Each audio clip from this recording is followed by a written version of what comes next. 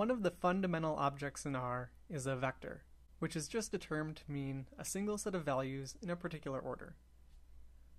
We can create a simple vector in R using the concatenate function, which is a function represented by a lowercase c. Inside the parentheses, we put values or other vectors separated by commas, and these will be stuck together to create a new vector. When we print the vector, R simply prints the values one after another. You might wonder, what happens if there are so many values in the vector that it hits the end of the line? Well, the values wrap to the next line, just like the text would if you were writing a paragraph. Notice that there's also a little extra information in the first and second lines. In the first line, we have a number 1 in brackets, and on the second line, we have a number 10 in brackets. In each case, these correspond to how far R is into the vector at the start of each line. For example, the 10 indicates the first element on the second line is the 10th element of the vector. The 1 in the brackets at the start of the output indicates that this line was the start of the printed vector. This brings up a subtle point. Looking back on our earlier output, we can see the bracket 1 in each output. While each earlier output looked like a scalar, that is, a standalone number, each of these is really a vector with a single value. In R, a vector of length 1 is equivalent to a scalar.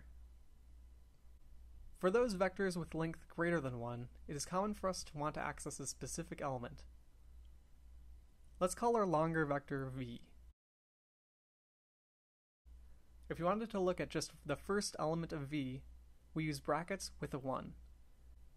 Or if we wanted the third value, we could use a 3 in the brackets. We can also request several values at once. To do so, we create a vector that indicates the positions of the values we want returned. Then we put this vector into the brackets. So let's suppose we want to look at the first 3 values. We start by creating a vector 1, 2, 3. Here I've done that using the special notation 1:3, which produces a vector with values 1, 2, 3. I'll save this vector into a variable called lookat, and then I'll use lookat inside the brackets to get at the first 3 values of v. There are 3 more functions worth remembering when it comes to vectors: length, head, and tail. The length function indicates the number of elements in a vector. The head function returns the first 6 observations in the vector, and the tail function returns the last 6 observations in the vector. Here's v printed out for a comparison. Also, if we want, we can specify a second argument in the head or tail functions.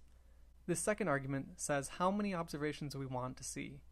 For example, here I'll specify that I want to see just the last 3 values of v using the tail function with 3 as the second argument. In the next video, we'll work with character and Boolean vectors.